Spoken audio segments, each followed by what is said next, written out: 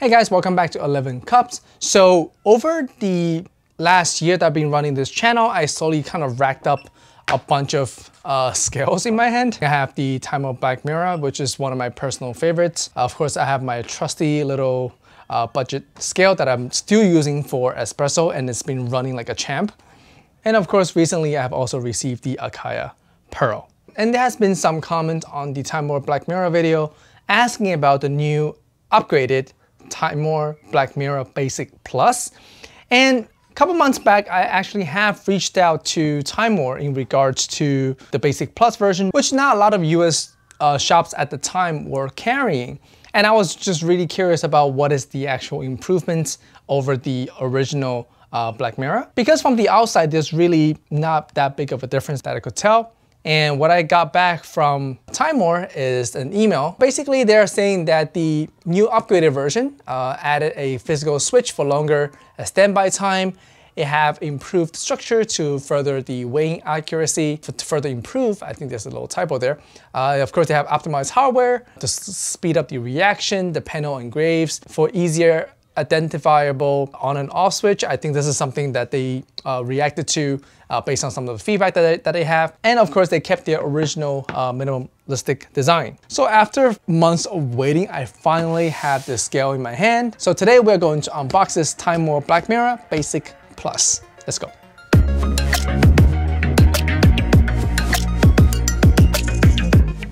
Alright guys, so here in my hand is the Timemore Black Mirror Basic Plus version. The box is very, very similar to what the original Timemore Black Mirror was like. It's a black paper box, very clean. I really like the artwork on here. And of course on the side, it says Black Mirror Basic Plus. So on the back here, it has some social media handles, and this is made in 2021. Alright, so let's get this box opened. Very, very similarly, you have a top cover, a certification, a user manual. Let me quickly browse through this. It's still being charged via USB-C cable. You have a silicone pad, a base, have a timer button. The max weight is 2,000 grams, which is still good. The readability is up down 0.1 grams, so that's the same as before. Battery indicator, auto timer indicator, sound indicator, etc., and have a little pour-over guide. And of course, the surface itself is still waterproof, which is good. And here's the scale itself, and of course, the USB-C cable right underneath here. Very simple, basic packaging, which I like. So right off the bat, I think this scale feels heavier. I think it feels a little bit heavier than the original Black Mirror, but let me go ahead and take this out and take a look. Okay, so they have added these little cushions on the side to help protect the scale during shipping. And of course, just a overlay sticker. It actually tells you short press to tear, long press for standby mode. Have the same amount of digits for the weight.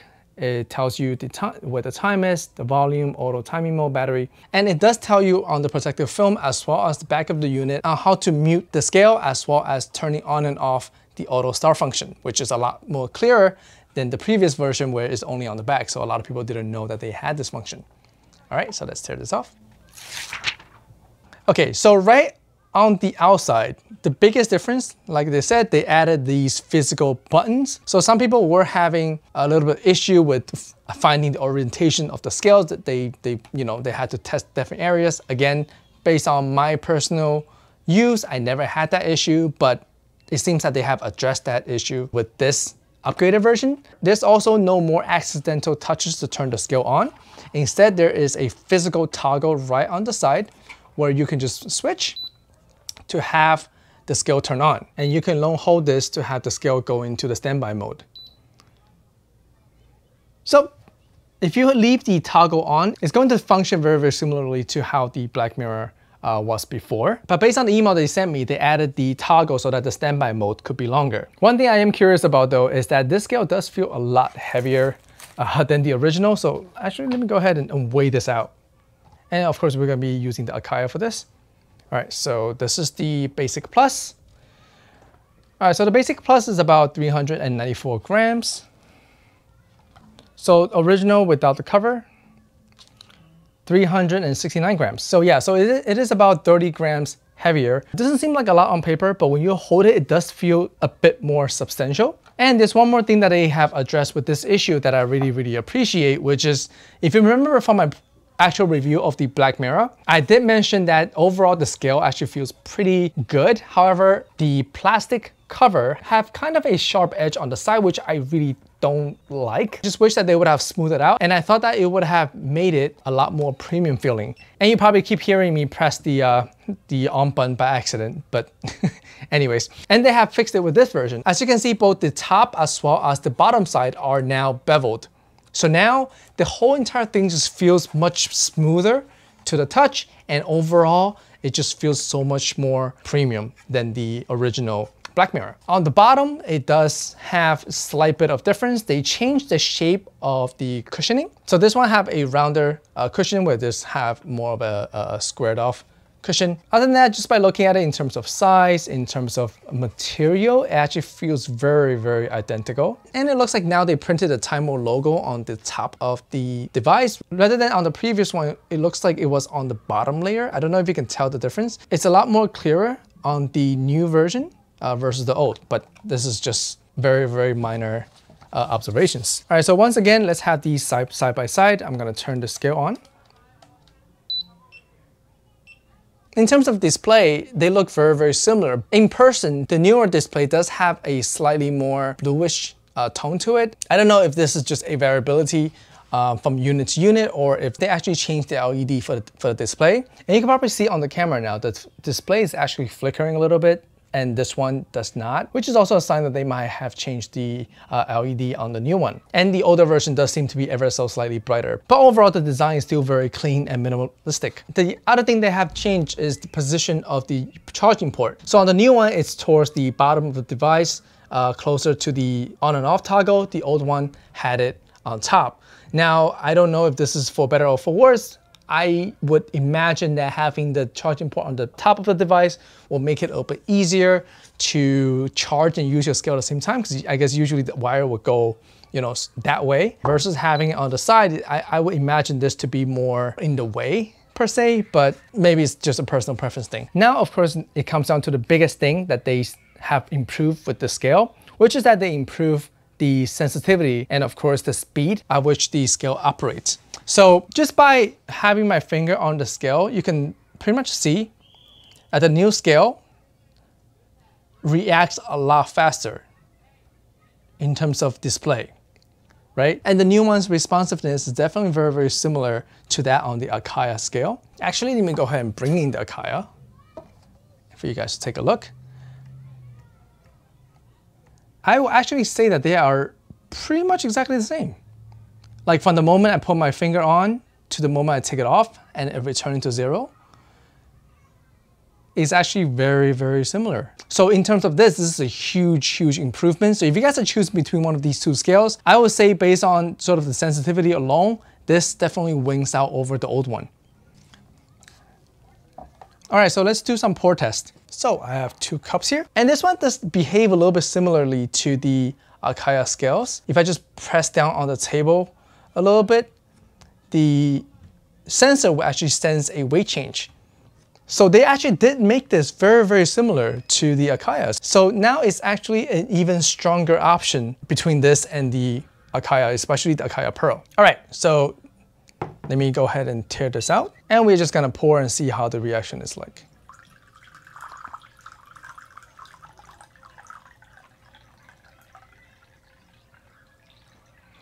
Now in terms of reading, the new one does sense the change in weight a lot quicker than the original Black Mirror. Now actually let's bring in the XICups and see once again. Though the XICups actually does tear out faster. Both of these scales are teared out. Pour.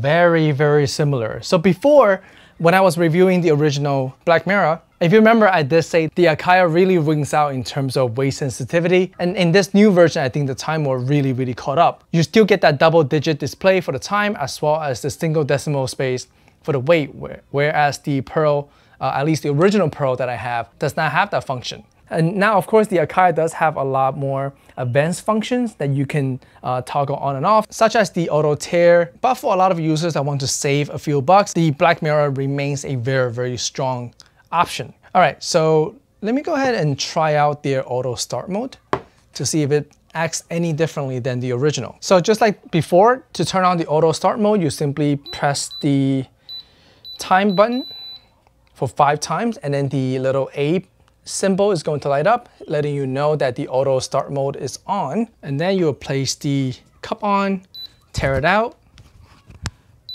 press the time button. It's going to count down 3, 2, 1, just like before.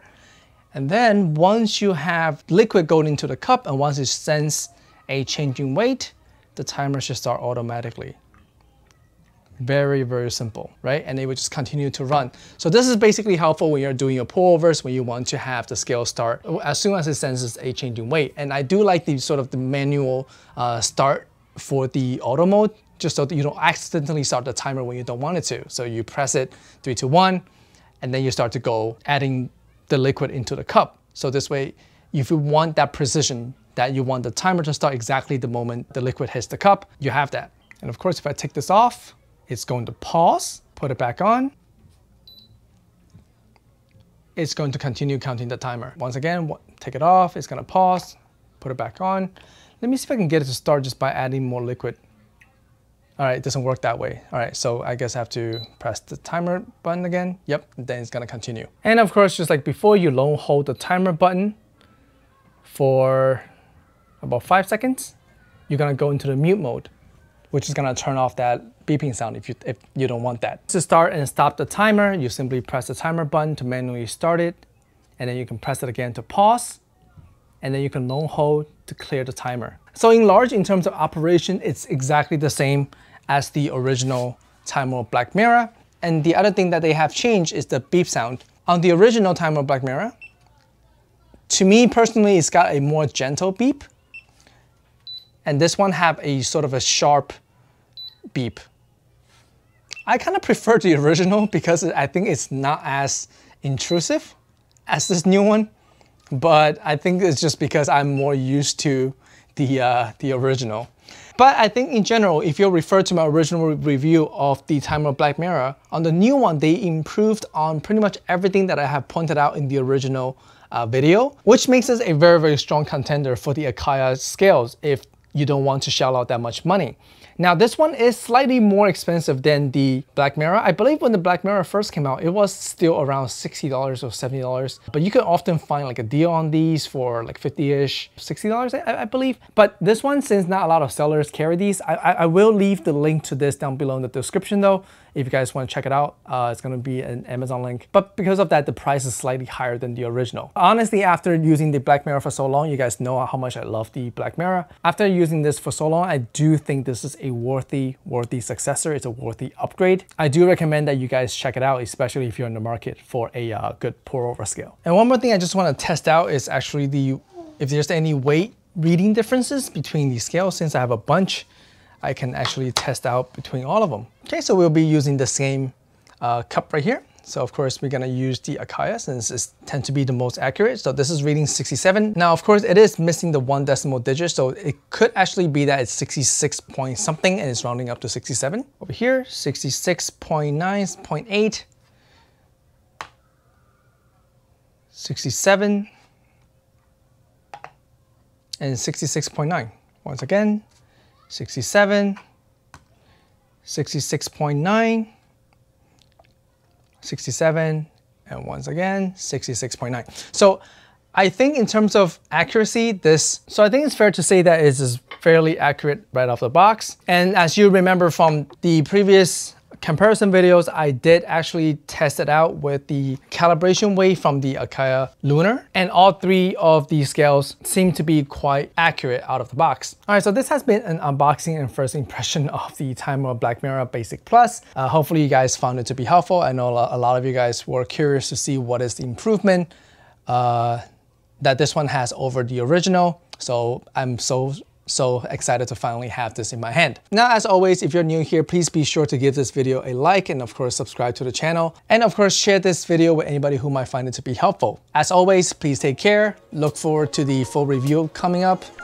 And I'll see you guys on future episodes. Bye.